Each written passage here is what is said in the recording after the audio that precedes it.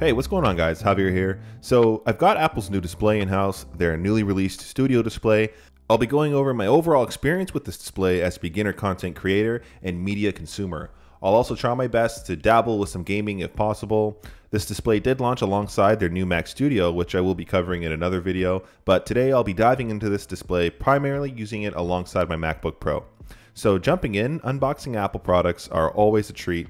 Shout out to whoever at Apple is in charge of the packaging. This box I'll definitely be keeping for whenever I need to move or store this display. But getting into it, you've got this geometric marvel of a package that presents the display like a treasure, and there's only a couple things inside. The studio display itself, some documents with a sticker, and the 1-meter Thunderbolt 4 cable.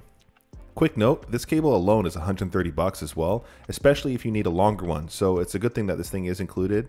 But lifting up this thing, it's actually heavier than I thought, which is definitely a good thing. Some heft will keep this display from moving about.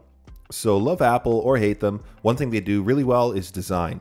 Everything they put out looks really good, and this is no exception. It looks really similar to the M1 iMac really, and I personally love that design. The black bezels look nice, and the precision drilled holes on top and bottom really add to the aesthetic. The back end is simple as ever, and this display is a minimalist dream. It is a lot thicker though, but that doesn't really affect anything. In terms of looks overall, it really does shine above a lot of other monitors on the market. Regarding the stand, however, while it is included with the display, unlike the Pro Display XDR, you still need to pay for basic functionality like height adjustment or swivel. The included options are either VESA or the regular tilt, but if you need height adjustment, it is an extra $400.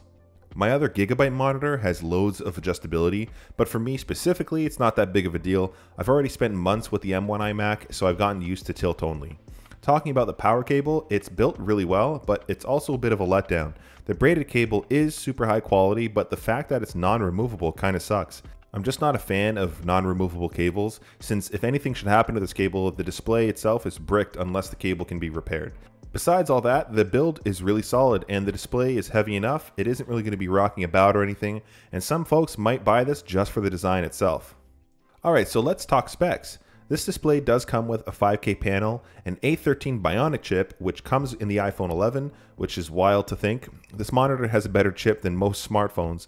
No doubt this is adding to the already hefty price tag.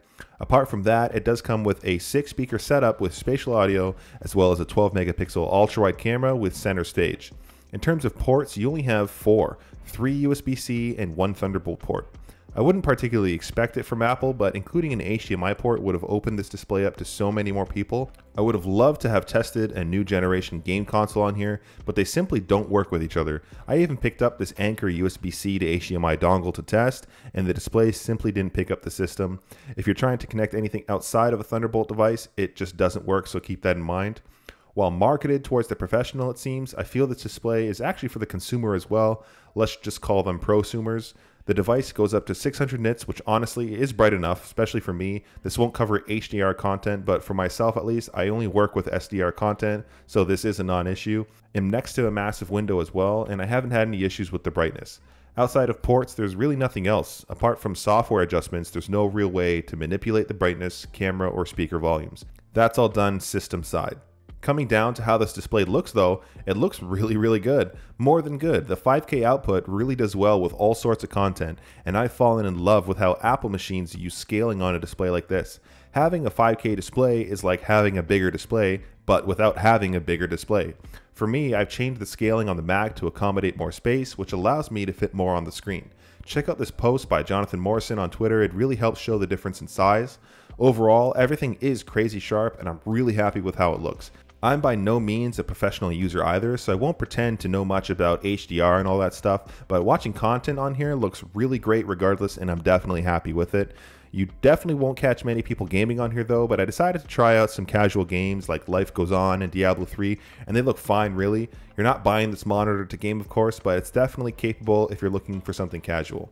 Okay, so the camera on this display is a straight up miss. To be blunt about it, I'm not sure how Apple marketed their camera to look like this when it actually looks like this. It works just fine, but even with really good lighting, it just doesn't quite hold up compared to the MacBook Pro, the M1 iMac, or my iPhone 13 Pro. Center stage is cool, but it's kind of gimmicky. It does work well enough though. Apple did mention the quality of the camera would improve with an update, but for being one of the main features of this product, it should have just shipped in a better state. In terms of the microphone, it has one, nothing really special here.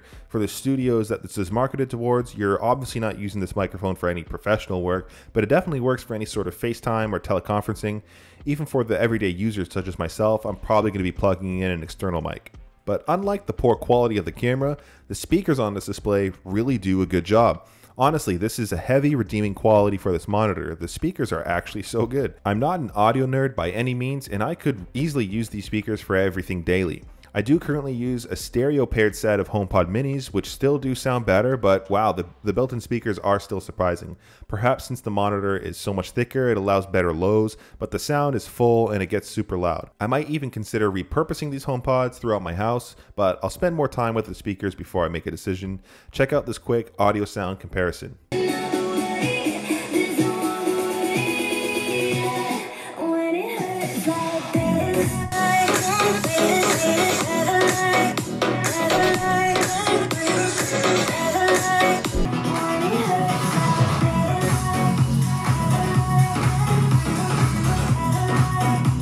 Overall, there's no complaints here. If you're worried about speakers, don't be, unless you're big into audio.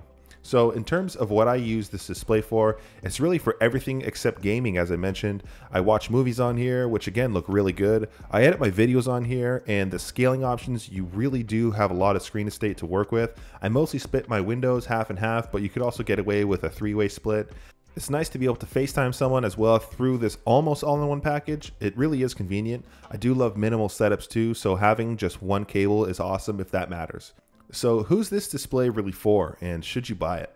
The answer is a hard yes, and here's why. This display is amazing at a lot of things, but super bad for others. But really, it depends on how you weigh things within your needs. Obviously, the gamer isn't going to be picking this up, but perhaps the Apple integrated prosumer will. Even just the average person who literally wants a beautiful display might pick this up. Just as people spend their hard-earned cash on the nicer things in life, this feels like one of those nicer things. Don't feel bad if you want to dish out the $1,500, and if you're saying hell no to that price for this display, well, it's clearly not for you anyways, and that's okay. There's probably 100 other reviews out right now, all with great information, but just do what you want to do. Apple products look amazing and they last a long time. Their phones, their computers, and hopefully their monitors as well. If anything, you'd be treating this display like an investment or not, because at the end of the day, get what you want or like, even if it's just a shiny Apple display. Anyways, that's been it. Thanks for watching. Hope you enjoyed the video. Feel free to like and sub for more content. Till next time.